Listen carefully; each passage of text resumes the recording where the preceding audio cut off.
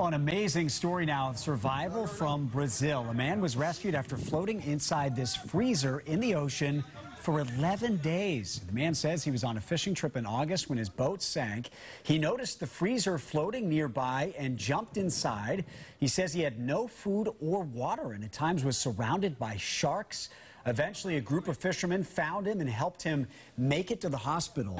But typically, you can only survive for 3 or 4 days without water. I don't know how he did it 11 days. We have questions. We have many, lots of questions. Maybe he's a superhero. Yeah. Maybe there's something special that we don't know about this gentleman. Maybe there was ice cream in the freezer. Maybe there was ice cream in the freezer. There's water in ice cream, isn't there? Yes. Yeah, you can survive off ice cream for 11 straight days. We don't need any of the water. You're just fine. It's basically me in July anyway. That's sort of how I roll in That's July. how we all roll in the summer.